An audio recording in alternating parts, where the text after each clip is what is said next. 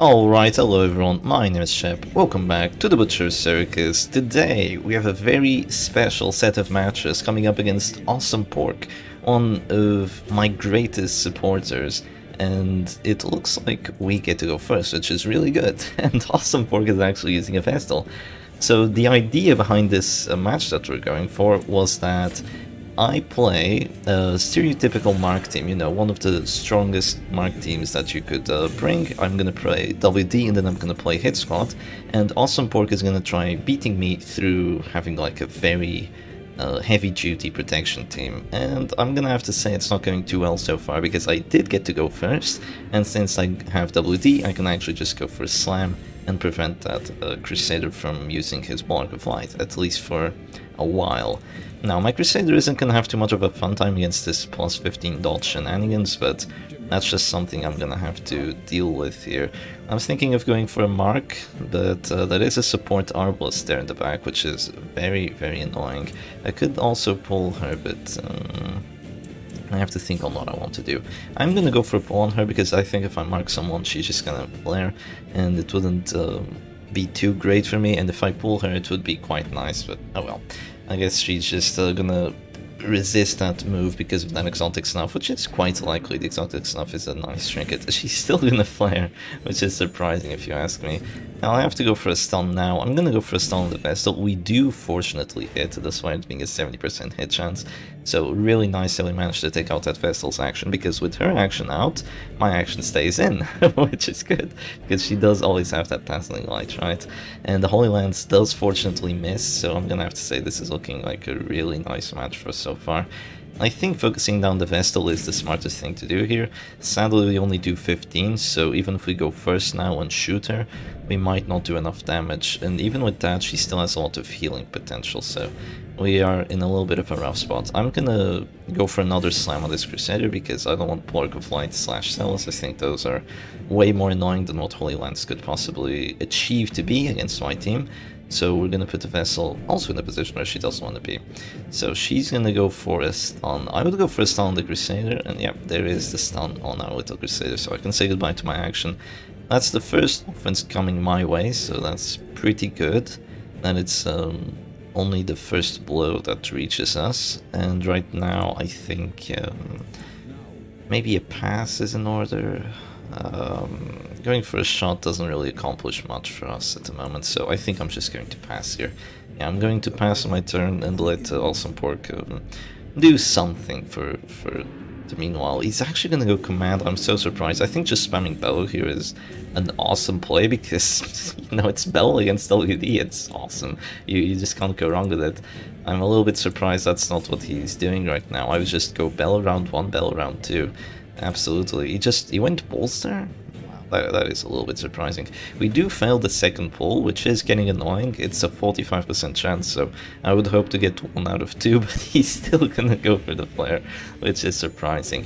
Right now, we have a really good opportunity to drop this Vessel down to 0. There's no battle debuffs on us. This 15% protection doesn't do anything, because we do have the Piercing Quarrel with 20% armor piercing, so now there's gonna have to be a heal. But after this heal, things aren't looking too good for AwesomePork. That heal for 6 might actually change to the stuff, because now I can't go for a stun with Abomination. A stun with the Abomination definitely probably wouldn't have dealt 6 damage against the 15% prot that the Vestal has. If I did have both stun trinkets on the Abomination, probably would have dealt that. Spike Chains plus 20% damage range skills, but yeah.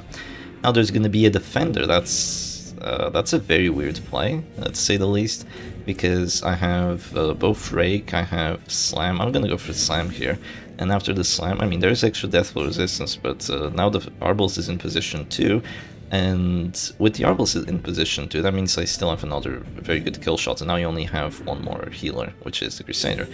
Which sucks for you, to say the least. Yeah, I think AwesomePork really isn't playing this as well as he could be. I think he's been doing a couple misplays, so we might have to retry this match, because the Vestal is very likely to die right now, and the Arbalest cannot heal. So yeah, that's kind of the problem with going for a guard with the Crusader, especially with, with the Mana Arm, especially with these trinkets, is that this Mana Arm should be Battle round 1, Battle round 2, Battle round 3. Like 100%. I'd be at minus 60% damage right now. I would be having an awesome time. I'm gonna go for, there's pull and there's caltrips. Caltrips can do 0 damage. I'm gonna go for pull, which sadly doesn't get the death blow, which means that this match is gonna be prolonged by a little bit, because we failed both death blows, so, you know, that does suck quite a bit. But she's gonna have to go for a heal now, and after that heal, we are gonna have to stun her again, and then just repeat this whole process, I suppose. So yeah, we're gonna go for another stun, and right back down to 0 you go, and now I have to use my offensive actions to kind of just beat AwesomePork's heals, which shouldn't be too difficult to do. If he goes for another card, I'll just slam again, I really don't care. So yeah, there's gonna be a rally to the flame now, and here it gets a little tricky. It does get a little tricky here. I'm thinking of, yeah, because the guard break debuff was removed, I'm just gonna go for a slam, because it's gonna prevent the Arbalist heal, and it's gonna prevent the Man-at-Arms card. It's gonna make it so it's a little bit more difficult for me to get the death blow, but with the extra death blow chance I get from the minus death blow resistance, it should be pretty easy to get the kill anyway. You can't guard, you can't go for a heal with Battlefield Bandage, so overall we're doing rather good. Even if the Arbalist has snuff and I can't pull her, I can still push the characters in front of her, so in the end it works out rather well for me, I'm gonna have to say. So yeah, good save by AwesomePork, trying to go for Flare and then just healing with the Vestal, but it's not going to be quite enough. No when you're playing against WD, I don't think. So now there's going to be the Bellow, and oh, I do want to get a kill with Caltrips. I do quite want to get a kill with Caltrips. I'm going to go for it, yeah. Because there's still no heal, right? I'm gonna go for it. It's a 72, did I get? No, I dealt 0 damage. Of course I dealt 0 damage. Well, you know, there's always a chance you do 0, but I was really hoping that would work. Right now, AwesomePork has to either flare or, yeah, he's gonna flare. Oh, I might have just thrown the match on that. Come on, Arbalist, don't let me down. Oh, the Arbalist let me down like crazy. Okay, the Vestal is gonna stay alive. We're throwing for content, right? We're throwing for content. Yeah, she's gonna stay alive, and now she's gonna heal herself. But it's still not a bad position for us, you know. It's just a little bit unfortunate, just a touch unfortunate. So we're gonna go for a stun on the Arbalist, resist this, right? She's in position 2 now, so that's rather good for us. The other characters are bleeding, which is good. And the Vestal isn't going to go down anytime soon anymore, but it's not the end of the world. There's going to be another bell, so yeah, now AwesomePork's doing the right stuff. If he did that from the start, this would be much better for him, but oh well.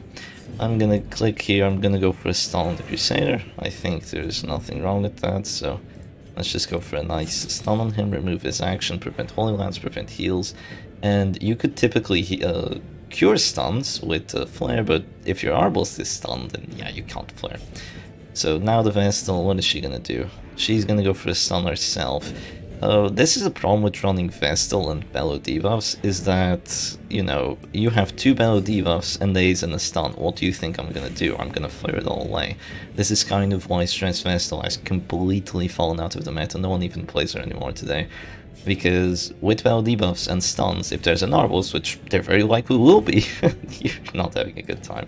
So I could go for finishing here, it would do some damage.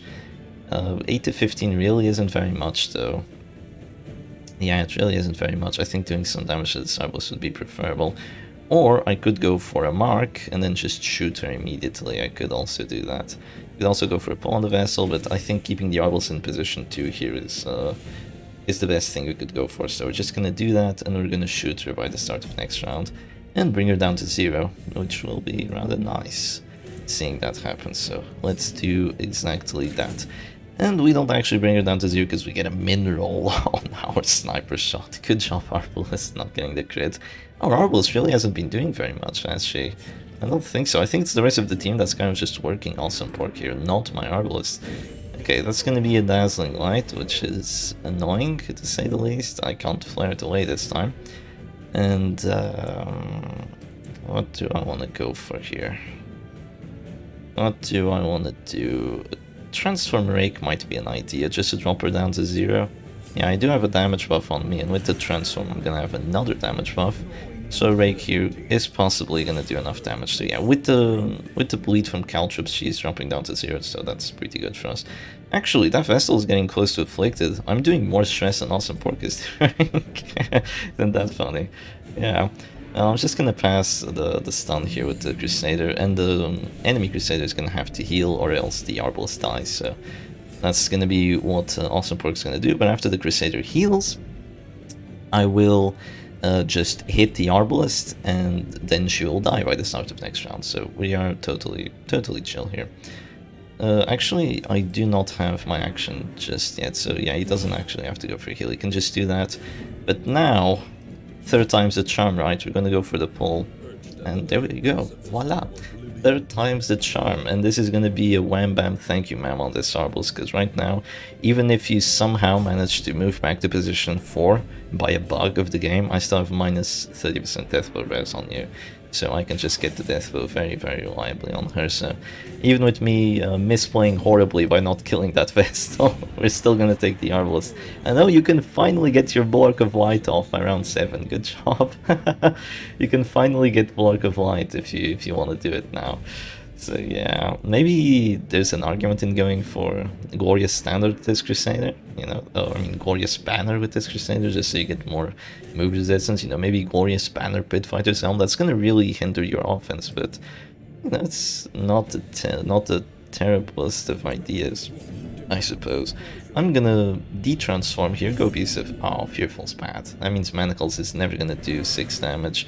Well, maybe if I get a crit on it. Nah, we only do 3. Well, that kind of sucks. I was hoping for a big damage affliction, or at least like 0% damage modifier, because then the vessel would have dropped down to 0, but yeah. Now there's gonna be a Bella, so say goodbye to a lot of my damage, but it's still not the end of the world. I could go for a Flare here, but the Flare doesn't really benefit me too much. So instead, I'm gonna drop a Sniper Shot immediately, and why is that? Why am I not going last? Well, I do enough damage either way, and I want her to take extra stress from the Horror. And after that, I'm just gonna drop a stun on the Crusader, and your actions are gonna be locked down pretty nicely. She got a crit last round, which means she could get a pretty big heal, but thankfully we stunned her, so no big heals for you. And now we are just gonna go for a stun on the enemy Crusader, and that's 1/3 of your actions gone with this stun. I don't think the bolster is really paying off. I guess it's paying off against the stress, and the dodge could help, but it's not really helping. I'm not missing a lot of these 85s, so I have to be grateful for that. Not a lot of stress being taken, but still a little bit. She's almost afflicted. She's gonna heal for 14.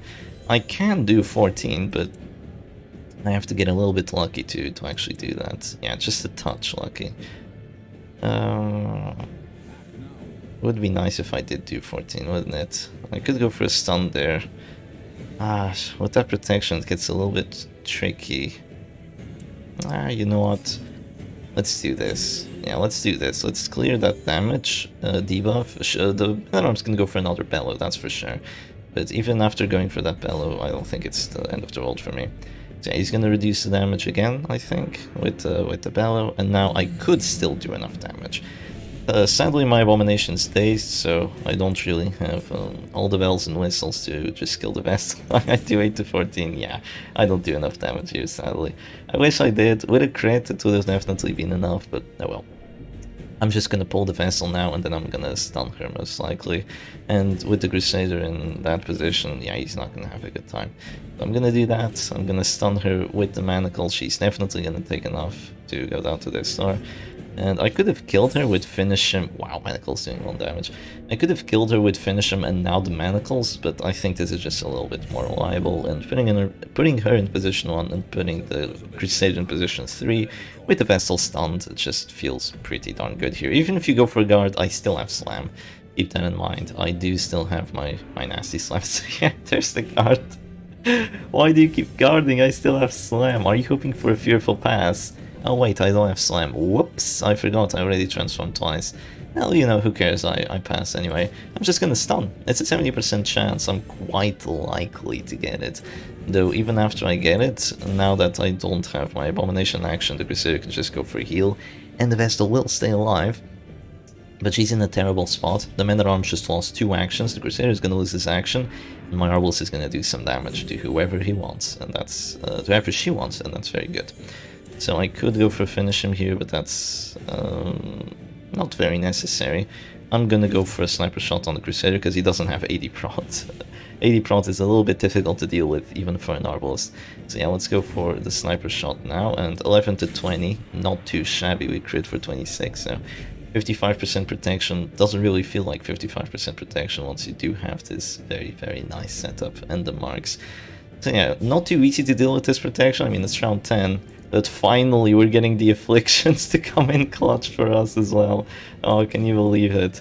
I'm gonna... Do you think Manacles does 3 damage? I genuinely don't think so. But Manacles will stun the Crusader, so it will make it so you do not have your heal. And after that, I can just go Stunning Blow for 3, finish him, you're gone, Sniper Shot, Crusader's a goner, and this is gonna be absolutely GG. So Pork did go down, kicking and screaming, but he is gonna go down here for sure. With the Vestal gone, I mean, I only have 1 affliction on me. Crusader could literally still go virtuous. He could just go courageous and win this 1v3 pretty much. So yeah, this doesn't look too good. One thing I could also do, which makes even more sense, is to go sniper shot here and just kill the Crusader. Because the Crusader is a little bit more dangerous than the Vestal, you know, she's in position on, who cares. Of course, the Vestal could be saved after that by another guard, but you know what happens to guards? They get stunned away, because Crusader with double stun check, it's awesome. So even if you go for a guard right now, which I think AwesomePork is gonna do, yeah, he's gonna go for the guard, aren't you? Or is it gonna be a Velo? No, it's just gonna be a Velo, it's just gonna be sacrificing the Vestal. Well, don't mind if I do then. I am gonna kill her. I'm actually not gonna kill her with... Oh, that's nasty. I do go virtuous. I go vigorous right now. I'm not gonna kill her with the bounty hunter because I do want to have that bounty hunter action for the mark. So yeah, AwesomePork just surrenders. So let's go on for match number 2 with Hit Squad and see how this goes. Alright, here we go, on to a match number 2, and it looks like we got something radically different from AwesomePork here. So this time we got a... What the hell is this? We got a Stress Leper, that's for sure. He still got a Stress Crusader, though this time he has Battle Scarred Helm instead of Pit Fighters. I guess he needed the Pit Fighters for the other characters. We have a Stress Chester, so that's pretty fun to see. And we have an Occultist with Gladiator Helm and the Fleshbound Grimoire. So interesting setup by my opponent here, that's for sure. I'm gonna go for a pull on the Occultist, and AwesomePork says, grrr, ship first again. Yeah, that's a little bit annoying for you when you're trying to play a team like this. I'm gonna desync. Okay then, I guess you get to maybe go first next time. Alright, and here we go again, and let's see, do I get to go first? Oh, I don't. Alright, so we already have a different outcome to this match, potentially, because the Crusader does get to go block a flight, if he wants to, of course. So, since he went first, he's not gonna get pushed, he's not gonna get stunned, he's not gonna get a character pulled behind him, I mean, at least not immediately, which means that you do get the protection, which is quite nice for you. Now, one thing I could go for, which... will I though? I'm thinking of pulling the Jester, but do I really want to pull the Jester here? A part of me wants to, and another part of me really doesn't want to. A part of me really wants to kill this Occultist, because once the Occultist is gone, I can relatively deal with these 3 guys. I can deal with these 3 relatively well. But while the Occultist is here, it's going to be a lot more difficult. I'm surprised by the Weakening Curse, as opposed to just a pull, because I think a pull might have been a little bit smarter there, but there is a Weakening Curse rather than a pull, which is indeed surprising. I don't think a sniper shot is going to deal 30 damage, 33 damage, even with a crit right now, not against 30% protection with the damage debuff. It would be close, but I don't think it's quite enough. So I'm going to start off with a nice punish on this leper, just to start taking away at him. Thankfully I can't miss, I can't fail the bleed, so overall we're going to pretty much destroy this leper over the next few rounds. And he can't really destroy his back because he doesn't have Chop and Revenge, he doesn't have any setup like that, he just has a lot of protection, a lot of tankiness. So I guess there's going to be an Intimidate. That means that what I'm going to do here is either I go for a Stunning Blow or I go for a heal. So AwesomePork says no damage, and I say no, I have Rally to the Flame, I can clear your debuffs. So I'm gonna do that, and I'm just gonna go Sniper Shot by the start of next round. I have a feeling AwesomePork is gonna go solo here. Return of damage, he says. Yeah, I have a feeling he's gonna go solo, but no, he's gonna go Battle Ballad. That does put the Occultist in a little bit of a dangerous position, but yeah, I can go for the Sniper Shot right now, and I do get a very nasty crit. So with the minus 50% damage, there's no way I would have dealt that amount. With minus 50%, you're probably doing, not half of that, that's not how it works, but you would be doing quite a lot less. So there is plus healing skills, which means that he does get healed for quite a bit. That is quite annoying, but it's just something that we're gonna have to deal with. I think I'm gonna go for... I could stun immediately, or I could just wait for the Crusader and then stun him. I'm gonna go for the smarter play, which is just to punish the leper. I think you really can't go wrong with punishing the leper right here. Just keep ticking away at his HP, and eventually he's gonna crumble, because this time there's no support Arbalest, right? AwesomePork knew exactly what he was going to go up against, so he has no excuse for not being ready against the bleeds. Yeah, he's going to go for another Intimidate just to reduce my damage further. I could go for a Mark here. I will probably do enough damage with the Mark. I have like basic, like just base damage, and Hopeless does not reduce your damage, so that's pretty darn good. So yeah, I think I will in fact go for probably a Mark on the Occultist. He can still do some shenanigans by the start of next round, because he will stay alive, right? Could also go for a Mark on him, but then there's just going to be solo, so I'm going to drop a Mark on the Occultist. We do actually get the debuff, which is huge. It's absolutely huge how we do actually get it. It's only a 30% chance of getting the debuff, but the fact that we do means that the Occultist is now a lot more susceptible to dying to like a come hither or to something else like that. So there's going to be a solo first, which is a little bit surprising, but there's some things I could do about it, but not a whole lot. I think I'm just gonna stun the leper here. I think that's really the best thing I can do. Just gonna go for a stun on him. The crit is really nice, because now my stun chance goes to an 80%. That's right, 80% stun chance against an exotic snuff leper. it's outrageous what the Crusader can actually do, and we do clear our own stress with the crit, so that's nice. I don't think that Rally to the Flame is quite smart, because I have basic Arbalest damage. Only if I min roll or get like a very low roll do I not kill your Occultist, but wow, I guess it paid off. It paid off immensely to go for that Rally to the Flame, even if it was an objectively bad play to go for it. But oh well, what can I do? I think there's going to be a Demon's Pull here, very likely to pull, because I have reduced resistances. But right now I can go for a Holy Lance, and let's see, 75% hit chance. Oh, we don't take it. We don't quite take it, which kind of sucks, but let's see what my opponent wants to do. Is there just going to be a click with the leper? I think there is. There's just going to be a little click with the leper. I'm not sure if my Arbalest does enough damage. I have minus 33, and he's going to have 5 HP, which isn't too much. He wants to go for a Finale. He's thinking about it, but no, he's going to go Rally to the Flame.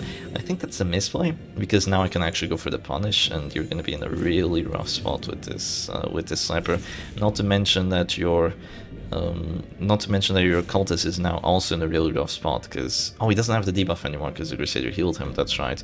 But I could still just shoot and go for a come hither death blow or a Caltrips death blow. I'm actually going to go for a double Caltrips death blow. Actually, I'm going to get neither because there's protection if I do decide to go for that. What I am instead going to do here is I'm just going to click, and I'm going to go for the... Oh, well, it's rather nice, ain't it?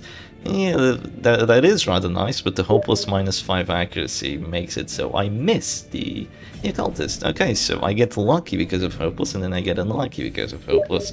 But I will still kill the leper, so yeah, he's dropping down to 0, and now the leper is 100% gone. We do get the crit with it, which is a blessing and a curse, but I think it's more of a blessing than a curse, because now the Occultist is also in harm's way for our punishes and our stuns. And this isn't looking too good for AwesomePork, because even if you finale the Arbalest like soon, you don't have a confirmed kill on the Arbalest just yet, but even if you finale the Arbalest soon, stuff isn't awesome for you. Misclick, what did you want to do? I'm gonna ask him, what did you want to do? What did you want to do? Did you want to finale the Bounty Hunter? You'd need a crit for that, and quite a meaty crit. I don't think you could do 38 with that, yeah. Not with 3 buffs, you can't do 38 with 3 buffs. Occultist Pull. Oh, you wanted to go for an Occultist Pull. Well, not today, I guess, because you're getting stunned. You're not gonna go for an Occultist Pull anymore, your Occultist is gone. Even if there was an Occultist Pull on the Arbals, I could just move back, so that wouldn't really change everything. Though after I moved back, there could probably be enough damage for the finale here. So yeah, you do 14 to 25 with 3 buffs, and with plus 16% crit chance, actually very likely to get it. So there's going to be a Holy Lance crit there, which is definitely annoying, but now there is a confirmed death blow onto that Occultist, and the only reach that this Chester actually, or any character actually has to my Arbalist is with Finale, which means that I do not have to go reclaim here. I genuinely don't have to reclaim, because the only reach there is through Finale. So yeah, I'm gonna go for a punish on the Crusader. I go for the 50-50 bleed. Sadly, it doesn't pay off. And now with this hopeless Arbalist, I'm just gonna go for a sniper shot, which does 5 damage. That's definitely not very much, but I'd rather just keep her at this store and just wait for the finale, because that's the only reach that AwesomePork actually has to my backline now, and that's very good. So it's going to be the finale death blow right there, which is -1 Arbalist, I suppose, but we still have 3 very, very healthy characters, one of them being a Crusader, and one of them being Flagellant, and one of them being a Bounty Hunter, which is the confirmed Deathblow character, right? So, no, AwesomePork says not going to win this anyway, and I will have to agree, this isn't looking too good for you. I'm gonna drop a punish on the Crusader, so that is very likely gonna get the bleed at last. He is gonna bleed quite a lot. The Spiked Bat is coming in very clutch, getting those confirmed bleeds, getting those very, very likely bleeds. And now I was hoping for a little bit more damage because of the days, so I'm surprised by how little it is. So instead I'm just gonna drop a Caltrops here, which is gonna bleed both characters, and it's just gonna add to the pain that we're outputting to this Crusader. So yeah, hit squad. Can you deal with hit squad with protection? Not really. I mean, there wasn't even a man-at-arms here, so this was a little bit of a troll team by AwesomePork, I'm gonna have to say. Just trolling just a little bit, I think. And yeah, keep in mind I still have a virtue chance. If you think Mark teams are balanced, keep in mind that not only are you know, totally indecisively winning the match, even if you're losing, you can still get a virtue with a 30% chance and then just start winning again. It really is outrageous. There's going to be a solo right now. You know what I want to go for? I want to go for a little bit of a funny. I'm going to go for... This is definitely not the correct play. I should just focus down the Crusader, but I'm going to go for a stun, and now there's stun and daze, so I should be able to do some decent damage. 8 to 19. Yeah, we do 17. I would do more damage if there wasn't 40% protection, but yeah, we do some decent damage to that Crusader. Yeah, just going for, I mean, to the Jester, just going for a stun on the Crusader, finish him on the Crusader would have been a lot smarter than that. Like, obviously, he has 5 dodge, he still can't resist the stun even with his 5 dodge. And wow, look at that double crit heal. Okay, I see how it is.